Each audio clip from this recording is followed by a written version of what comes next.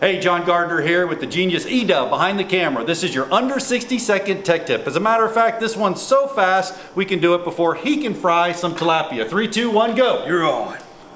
Ooh, tilapia's off. Come on over here, we're gonna check brake pads. How do you check brake pads? Well, you get a brake pad checker gauge here. Red, no good. You can see the pad there. If it was that small, that's not good. Yellow, well, it's borderline. You could probably use some more, but you can go in there, you can actually read it.